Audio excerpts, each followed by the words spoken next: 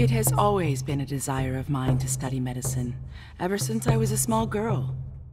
For even then, I saw the needs of my people for a good physician.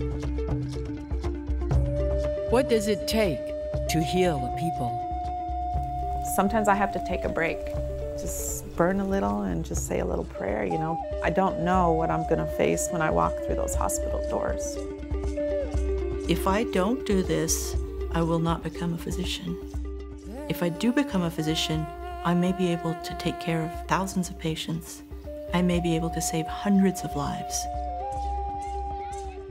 When I first came here, I could be on call every other night, and I could save lives, and I did. One of the lives she saved was that of her adopted son.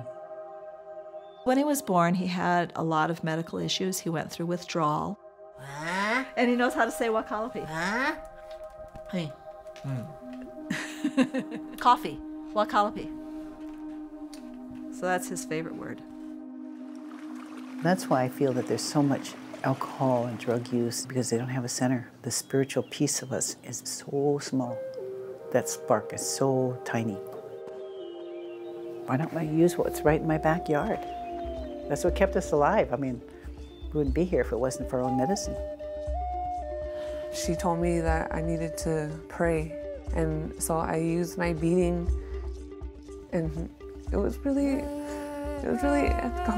comforting. When a way of life is shattered, it's often the women who become the healers. Meet the first Native American doctor and the women who follow in her footsteps.